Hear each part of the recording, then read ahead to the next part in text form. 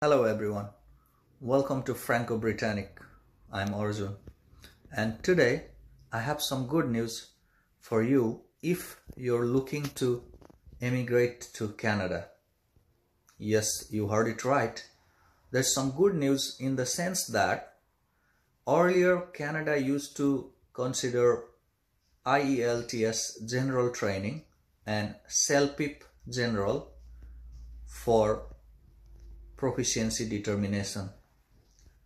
Now IRCC, that is Immigration, Refugee and Citizenship Canada, has started accepting PTE, that is Pearson Test of English, as a proficiency determination test.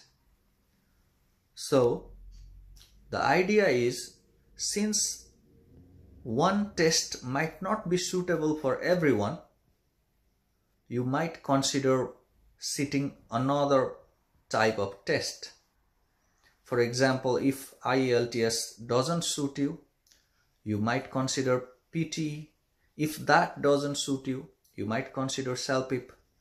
But one good thing is, since PTE is an AI-based test, it is not biased. It doesn't have any human bias, so could be suitable for you.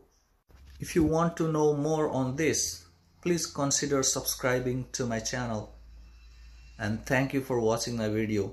I'll see you later. Take care. Enjoy.